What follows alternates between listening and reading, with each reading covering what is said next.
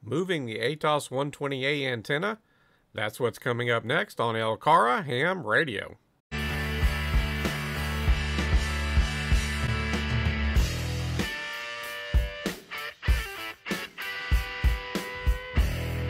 Hello folks, this is Chris, KY4CKP.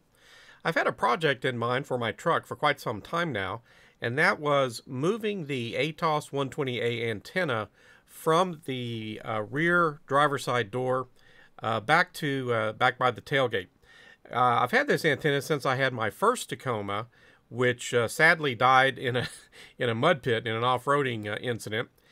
But the antenna has worked well, and I had it on the K400 antenna mount, lip mount antenna mount that you can use for your hood, for the trunk of a car, and for the doors of a car, depending on how they're designed at least. This location has worked well on both trucks, but I came across the Rago fabrication antenna mount and decided I wanted to give it a try and mount it back towards the rear of my truck.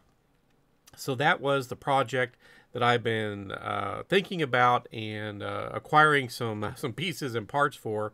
And now that the weather has turned and it's getting warmer and nicer, and the days are a little bit longer, I decided it was time to go ahead and tackle this project. So that's what we're going to take a look at this week, is moving the ATAS and seeing if it actually works in the new location. So we're going to show a little bit about what we did for this project here in the next segments, and we'll bring you folks right back. All right, so here we can see the two-part Rago fabrication. They call it a CB antenna mount. You can use it to mount really almost any kind of antenna you want to. But I will say that the mounting hole is sized for the sort of quarter 28 type fire stick, single antenna mounts that you have for CB and other things. So I did use a drill bit, as we'll see later, to open it up just a little bit.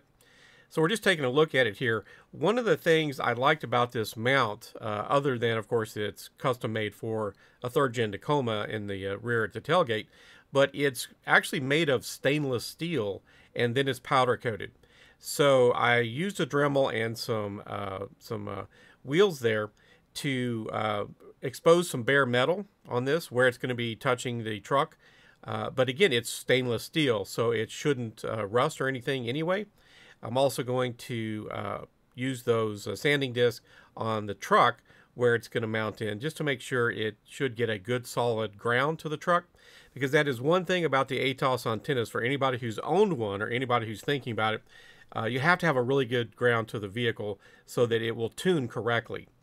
So here we are looking at the driver's side. They do make this for passenger side or driver side.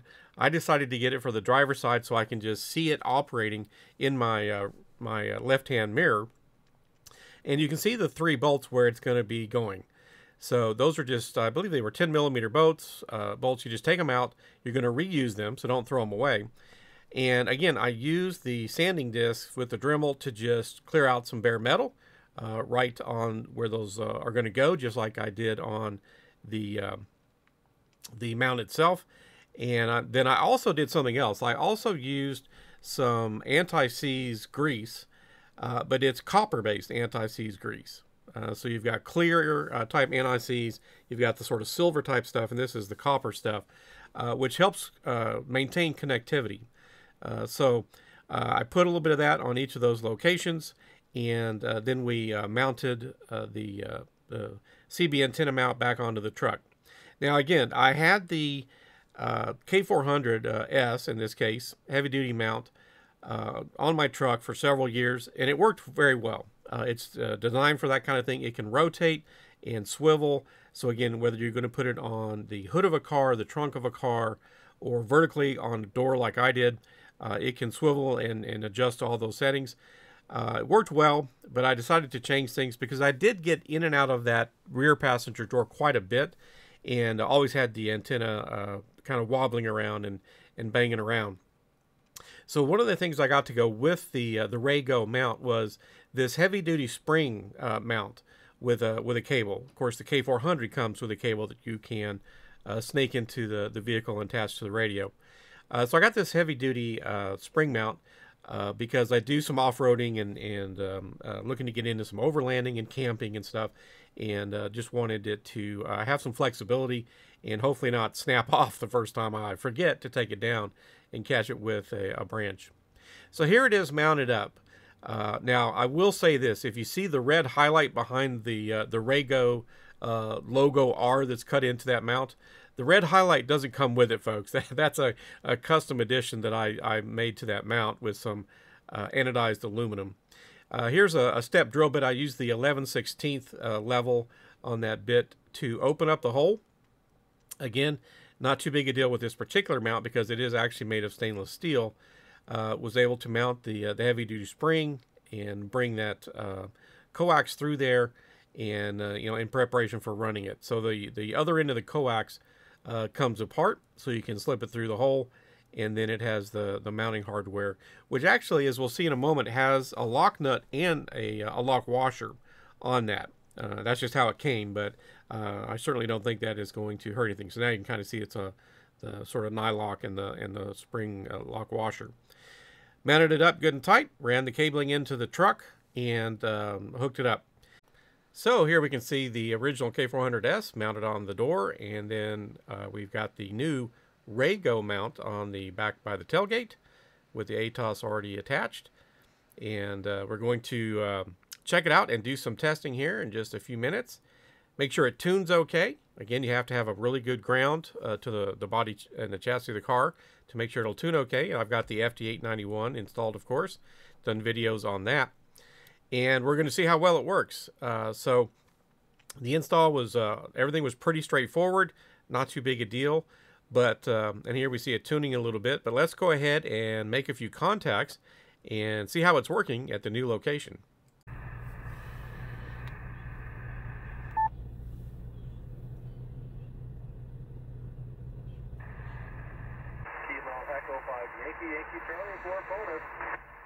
Kilo Yankee 4, Charlie Kilo Papa Mobile. The mobile was like the Kilo Yankee 4, Charlie Kilo Papa. QSL. Hey, great. I was trying to sneak some water there. Kilo Yankee 4, Charlie Kilo Papa. Thanks for the call. In New Mexico, you're 554, my park US 0955. QSL, I've got you 5353, Central Kentucky.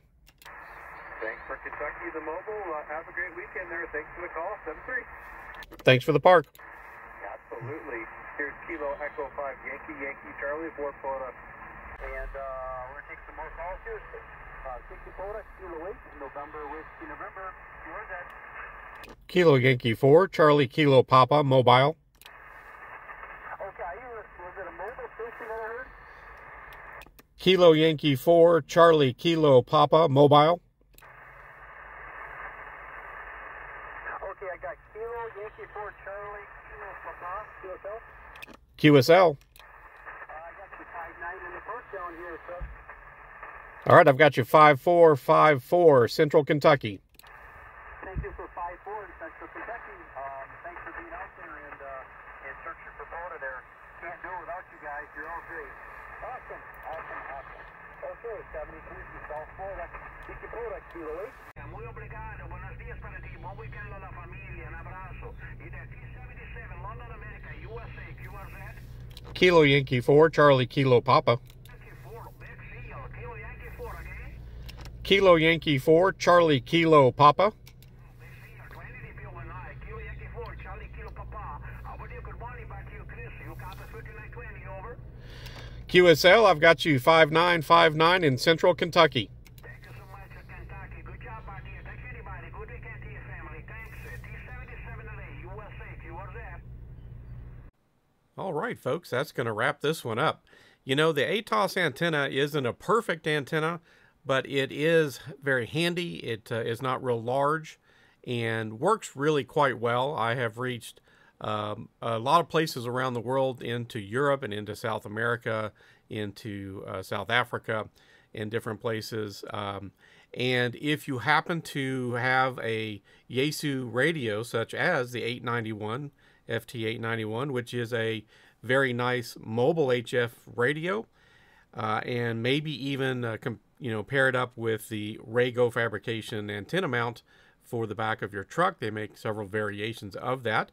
I have a 3rd gen Tacoma.